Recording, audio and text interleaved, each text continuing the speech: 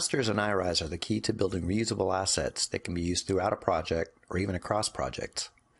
Along with templates and styles, they can greatly accelerate the process of building software visualizations in iRise. In this video, we'll create a header master for our simulation. We'll start out simple, partly to show how low-fidelity masters can be used for basic wireframes, and partly to show how your use of masters can increase your speed as you update your simulations. Let's start out by creating a folder in our directory panel to hold all of our reusable assets. Now we can create our header master within this folder. The workspace for a master looks a little different from that of a page, but the capabilities are the same. You can add any page widget inside the master's boundaries and any canvas widget outside them.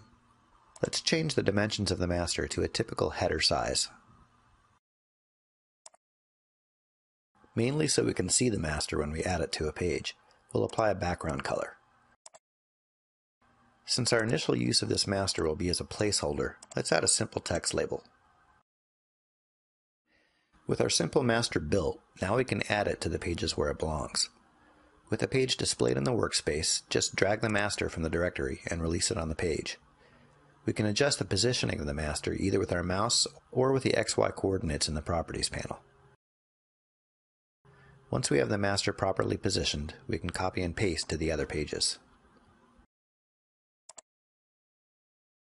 Even though our master now appears on 3 different pages in our project, there is still only one master. You can see this by right-clicking the master and choosing Find References. This concept is important to understand, since this is what enables a master's most important feature. Let's say we're ready to start visualizing some of the functional requirements for a header.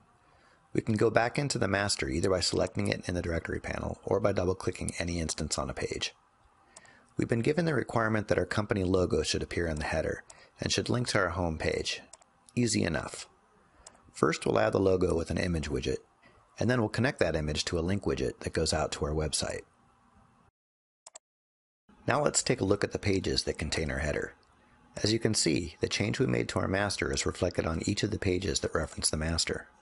You can disable this dynamic link for any master you've added to a page by right-clicking the master and choosing Break Master Reference.